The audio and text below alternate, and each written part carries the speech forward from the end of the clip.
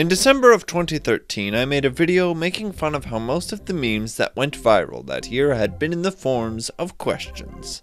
But there was more to it than that. Mixed in with the memes and questions about movies and music were questions about real issues.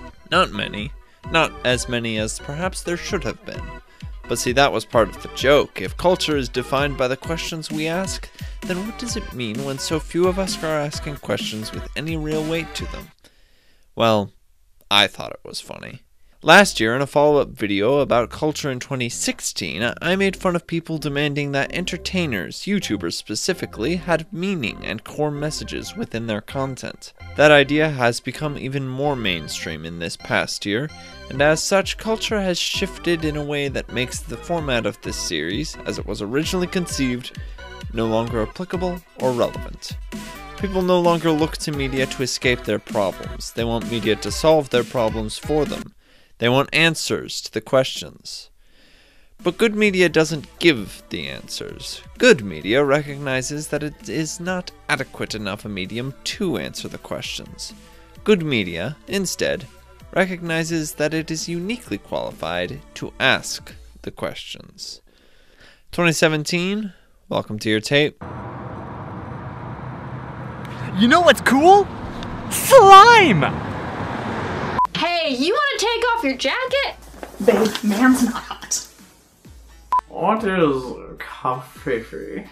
Have you noticed that, like, half the memes that happened this year were, like, songs that, like, didn't come out in 2017?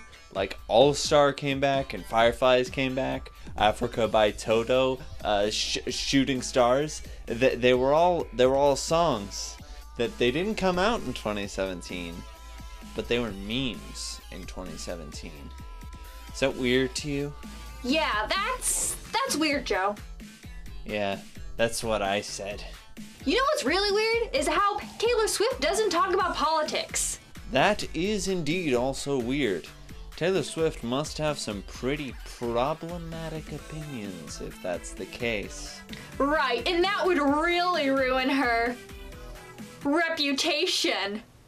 Is it ethical for games to contain gambling with real-life money when children play them?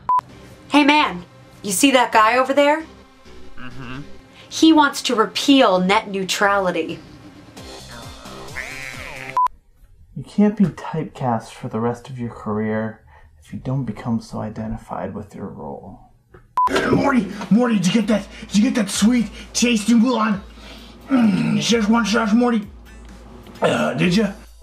Geez, no, I didn't get you any sauce, Fedra. I need that sauce, Morty. Geez, you gonna be okay? Don't give me that Polynesian stuff from Chick-fil-A. I need that sauce, Morty. No ketchup, just sauce. Have you heard of Elf on the Shelf? Well, get ready for Eclipse on the corn chip. What if we made a superhero movie but had the hero be a woman? Wonder Woman. Well, how about you catch me outside? How about that? Alright, let's stinking go. World Star, bro. It's every day, bro. How about that, huh? Listen, Squad Fam, we need to stop arguing about such petty topics. We need to unite and come together as a people. Listen, guys, I brought you a Pepsi. I actually forgot to buy Pepsi cans for this bit. So actually what I'm gonna need you guys to do is just go start a riot. But what is life like as an emoji? What if my favorite YouTuber really is a Nazi? What if there was no net neutrality?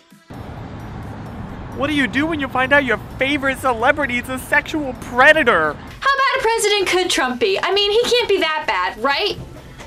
Right?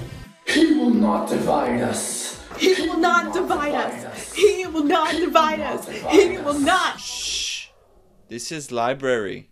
Yeah, can my pizza, can I get it, boneless? Whoa. Whoa. Whoa. Whoa! Come on. Oh, this game is so hard! Alexa, how do I beat the tutorial in Cuphead? What if there was a TV console? There was also a handheld console. Isn't that what the PlayStation Vita is? You know Joe wrote this script. He doesn't mean the Vita, he means the Switch. Hey, can we tone it down with the fourth wall jokes? He protect. He attack. But most importantly, he frequently ask.